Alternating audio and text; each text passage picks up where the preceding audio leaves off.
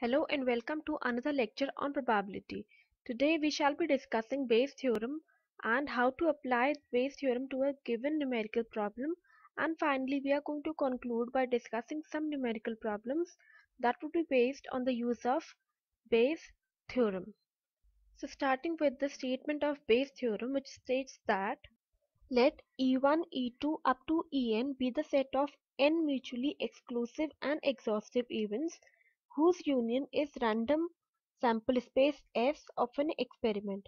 If A be any arbitrary event of the sample space of the above experiment with probability of A not equal to 0, then the probability of event EI when the event A has already occurred is given by probability of EI by A and is equal to the value as shown, which is equal to P probability of A intersection EI divided by the summation of product of probability E1 and probability of event A1 has occurred and the probability of E2 into probability of A when E2 has already occurred up to probability of EI into probability of event A when EI has already occurred. This can be further rewritten by substituting the probability of A intersection EI equal to probability of product of probability EI into probability of A when EI has already occurred.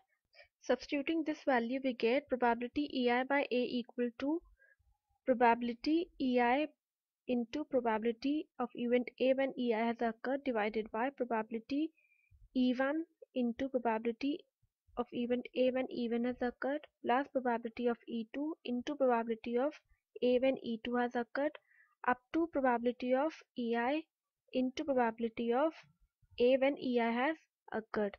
This can be written in the summation form as shown in equation number A, where the denominator term has been replaced by the summation term, which includes the product of probability of EI into probability of occurrence of A when EI has already occurred.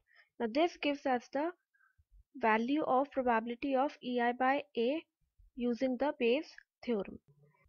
Next we are going to find the procedure that is used to find the probability of the given problem by the use of Bayes theorem. The first step to find the probability is to identify mutually exclusive and exhaustive priority events E1, E2 and En. The second step is to find probability of occurrence of E1, probability of occurrence of E2 and probability of occurrence of En and check that the sum of these probabilities is equal to 1. Step 3 is to identify the event A and find the probability of event A when E1 has already occurred and probability of A when E2 has occurred. In the similar way, the probability of event A when En has already occurred. Next step is to find event EI by A whose probability is required. And the last property is to calculate the probability of event EI when A has already occurred by using Bayes' theorem. And finally, we are going to discuss two numerical problems that would be based on use of Bayes' theorem. Now the first problem states that bag 1 contains 5 green and 3 red balls, whereas bag 2 contains 4 green and 6 red balls. A red ball is to be drawn at random from one of these bags, and we have to find the probability that the ball was drawn from bag 1. In order to solve this given problem, we are going to suppose two events A and B. Let A be the event when red ball is drawn, and B is the event when ith bag is selected, where I is equal to 1 or 2 here. Now here, since one bag is chosen out of two bags, therefore probability of B1 is equal to B1 is equal to 1 by 2, and similarly probability of B2 is equal to 1 by 2 again. And the probability of A by B1 is given as 3 by 8. Since in bag B1 we have 3 number of red balls. Similarly, probability of A by B2 is equal to 6 by 10. Since in bag 2 we have 6 number of red balls. Now we have to find probability for which bag 1 is chosen and ball drawn is red. That is probability of B1 by A.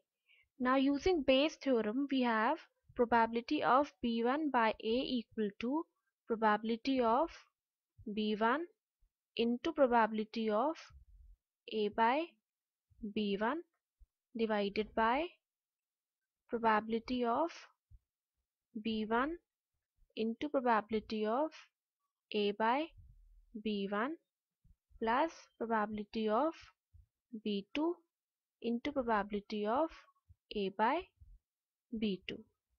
Now substituting the values, we have probability of B1 when A has already occurred equal to 1 by 2 into 3 by 8 whole divided by 1 by 2 into 3 by 8 plus 1 by 2 into 6 by 10. This gives us a value of which is equal to 3 by 16 into 80 by 39, which is equal to 5 by 13. Thus the probability of drawing a red ball from the first bag is 5 by 13. We have another problem which says that a man is known to speak truth 3 out of 4 times. He throws a die and reports it to be 6. What is the probability that it is actually 6? Now in order to solve this problem, we suppose E to be the event that the man reports that 6 occurs in the throwing of die and S1 be the event that 6 occurs and S2 be the event that 6 does not occur. Then PS1 is equal to the probability that 6 occurs, which is equal to 1 by 6, and PS2 is equal to the probability that 6 does not occur, which is equal to 5 by 6, and probability of occurrence of E when S1 has already occurred is equal to the probability that the man speaks the truth, and its value would be equal to 3 by 4. Probability of E by S2 is equal to the probability that 6 has not occurred and the man is speaking lie, that is equal to 1 minus 3 by 4, which gives us a value of 1 by 4. Hence by the use of Bayes theorem we have probability of occurrence of S2 when E has already occurred equal to probability of S1 into probability of E by S1 divided by probability of S1 into probability of occurrence of E when S1 has occurred plus probability of occurrence of S2 into probability of occurrence of E when S2 has already occurred. This is equal to 3 by 8, which was obtained by the use of Bayes theorem. Hence the value of this required probability is 3 by 8.